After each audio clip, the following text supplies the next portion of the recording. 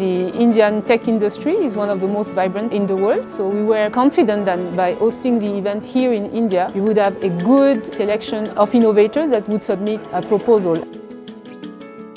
Currently in India, I think there are close to 30 million insured thanks to the insurance scheme supported by the government. By the same token, how is the government planning to scale up its program is through all those innovations.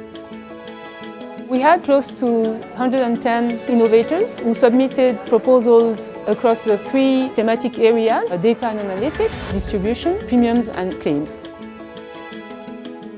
We went through that first screening process from 110 to 21 proposals that are really sharp, and now there is a second grand jury made of government officials, donors, and then InsueTech and Avishkar. We will have 6 to 9 winners. We'll be receiving grants from the World Bank and receiving also an opportunity for implementing those solutions through our projects.